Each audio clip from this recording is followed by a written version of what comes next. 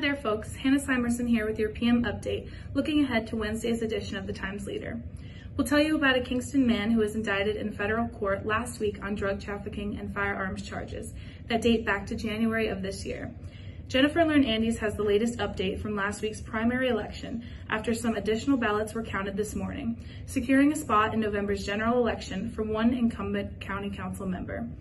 And in the Times Leader test kitchen, Mark Geidish has a recipe for a slightly different yet delicious take on green bean casserole. Remember folks, if you're not already a subscriber, call 570-829-5000 or visit timesleader.com/subscribe. Thanks for watching and have a great day.